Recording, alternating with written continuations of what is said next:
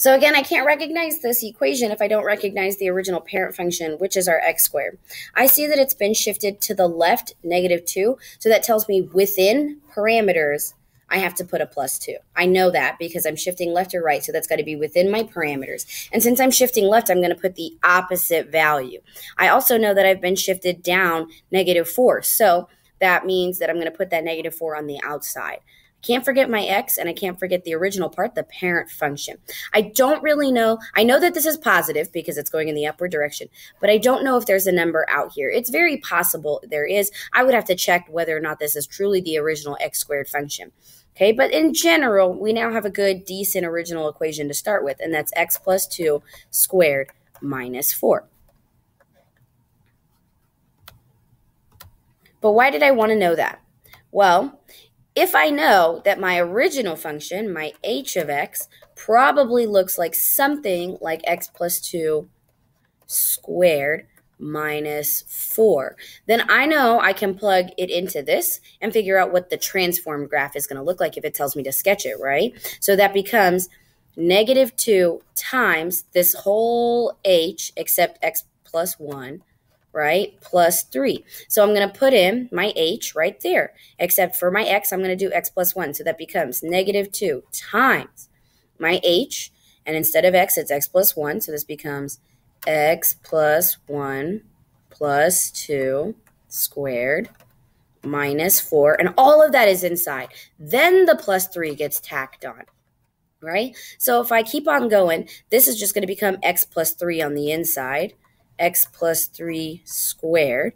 And then that minus 4 would come down. But let's go ahead and distribute that -2. So the -2 is going to be here. But -2 times -4 is going to become +8. And if I drop these parentheses, that becomes plus 3. So that's -2 times x plus 3 squared plus 11. So I'm going to look for something that's been shifted to the left 3 units, that's been shifted up 11 units, that's been reflected over the x-axis, and possibly has been scaled by 2.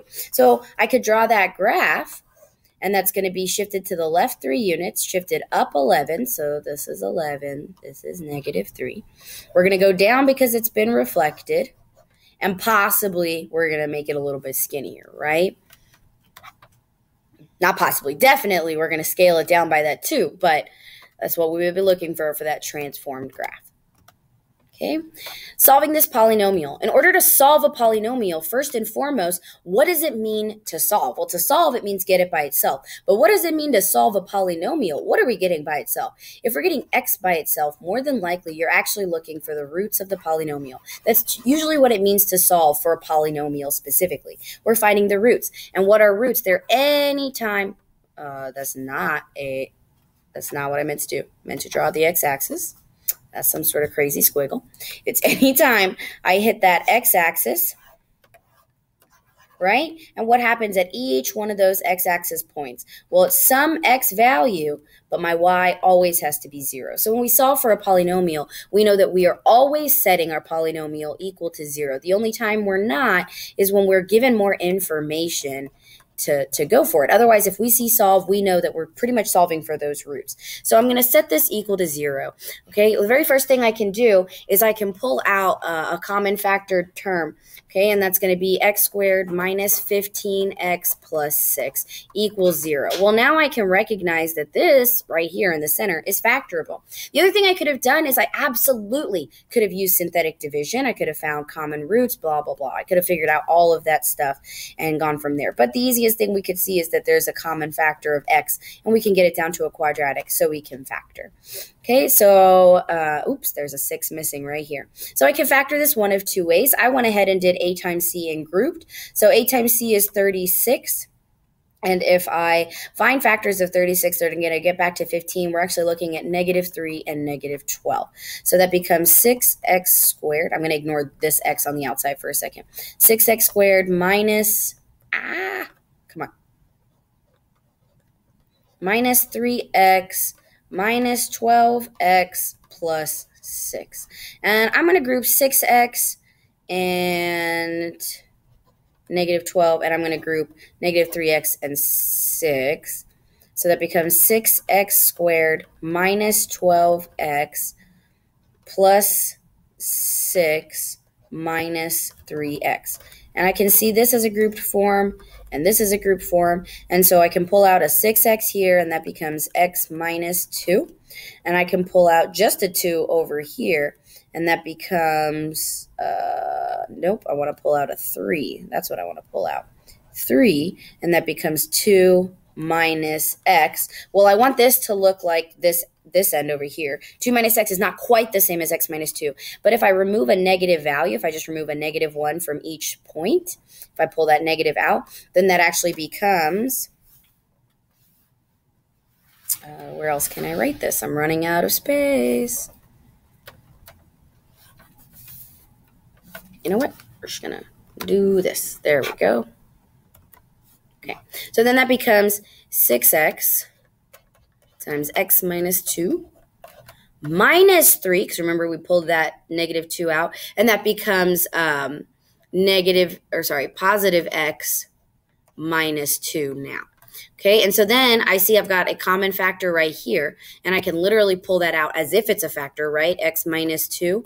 And what's left here? Well, 6x. And what's left right here? Minus 3. And that's my factored form. And I could test it back and make sure that we get that original. And don't forget my original x on the outside. And, of course, we set this equal to 0, and we have a root right here, we have a root right here, and we have a root of 3 over 6, so 1/2. And so those would be our 3 roots, and that would be the solve of the polynomial. And I believe this is our final question, and it says write the equation of the piecewise. So this is a linear, this is a linear, and this is a quadratic. Probably this is just going to be x squared minus 3. So I can go ahead and try that. I don't know if there's a number out front, but we could test it out. We could make sure. Or we could also check our answer choices if it's multiple choice. And then this is linear, so I would just check its slope, which is up 3 over 2. And the slope over here is up 2 over 1. Its intercept point, this one is going to be negative 3. This intercept point is going to be positive 6. So now I know my 3 equations. Y equals 3/2 x plus 6. Y equals probably x squared minus 3. And y equals, what did I say, 2x minus 3. And then all you have to do is figure out where it goes from. Well, this one goes from negative infinity to negative 2, and it includes negative 2. This one goes from negative 2, and it doesn't include it, all the way to positive 3, and it does include it. And this one goes from positive 3, not including, to positive infinity, and you can't include an infinity. So that's how you would write that piecewise function in any way, shape, or form. You don't have to necessarily write the interval like this. You could do x is less than. You could kind of write your interval form however you want. And I believe that's the end of our unit review. Yes, it is. So make sure you study real hard. Get ready for that exam. It is on Thursday, and we'll see you guys in class.